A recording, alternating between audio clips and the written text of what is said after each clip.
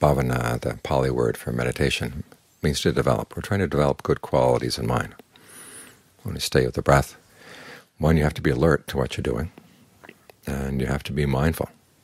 Remember that this is what you want to do. You want to stay with each breath as it comes in and goes out. Try not to forget. And then you want to be ardent. In other words, you want to do it well, skillfully, because you realize that if the mind isn't trained to be skillful, there is going to be lots of bad consequences down the line. So this is where you have to start. And it's simple things like this you need to develop, because you can learn all kinds of good things, but if your mindfulness isn't good, you forget to apply them. And if you're not very alert, you don't even know what's going on. You don't know what the right situation is, or what the actual situation is to apply to your mindfulness too.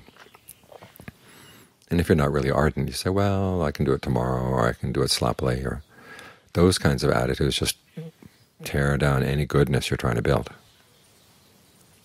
So be mindful, be alert, be ardent. And we do that by developing these qualities around the breath.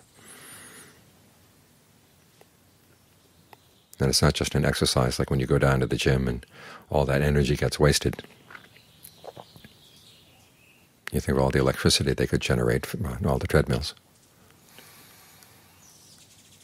It gets wasted there. But here it doesn't get wasted, because when you're developing these qualities, you're developing right at the breath. And the breath is where you're going to be anchored in the present moment, so you can see things as they arise and deal with them quickly. So not only are you exercising good qualities, but you're exercising them at the right place, right where they're really needed.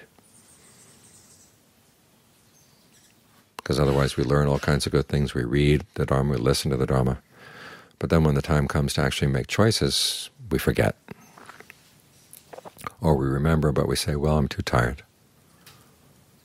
Or we have some other reason for not following through. But if you're mindful, ardent, alert, have a good sense of being at home here with the breath, where you get a sense of nourishment from the breath, that gives you all the help you need in order to do and say and think the skillful thing. And it's through the skillful things that we do and say and think that we build a good life for ourselves. So this is where we start, developing these qualities.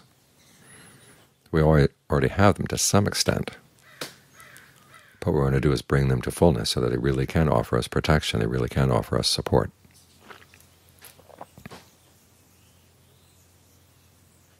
So we really can depend on ourselves. That's what the Buddha said, when you develop these qualities, you develop a refuge inside, something you really depend on. Not only while you're here at the monastery, you can depend on it wherever you go, whatever you do, because they're all right here.